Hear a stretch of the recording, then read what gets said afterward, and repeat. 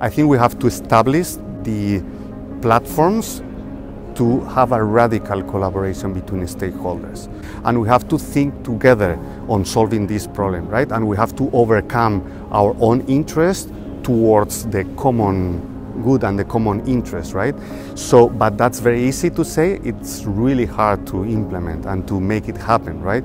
So my main ask is to create these platforms where people can collaborate in a profound way, solving the problem.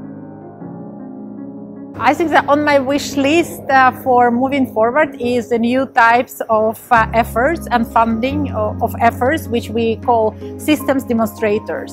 So instead of funding projects that would lead to development of new technologies or new business models or other solutions, we want to fund efforts that could help us with a system level transformation, and then it's a cross of different levels as a policy, financing, of course technology, citizen engagement measures and so on and so forth.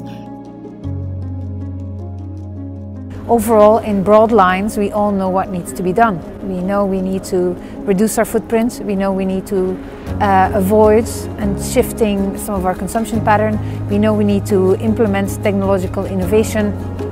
We know that negative emission technologies and green spaces have a huge potential of absorbing emissions. So we know those things. So I would like to advise everyone to start acting and making policy in line with the goals that we set.